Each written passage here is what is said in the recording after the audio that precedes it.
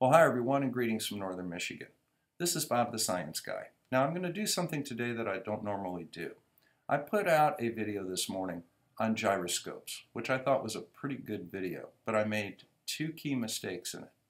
One is that I called angular momentum a force. It is not a force. I need to better explain that. The second is I didn't announce at the beginning that my video was mirrored, and when I was talking about the right-hand rule, I was indeed using my right hand, but it looked like my left.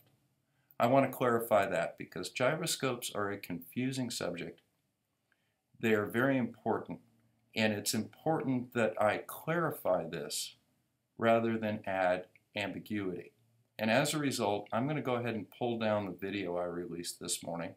I'm going to remake it and put out a special video this weekend of the revised version. So thank you all very much for your comments. I'm sorry that I made an error there, and I will stand by it and correct it. So in the meantime, I'm taking down my video today, and you'll see another one come up this weekend in preparation for part 2 of this video on Monday, which is gyro compasses. Take care, guys.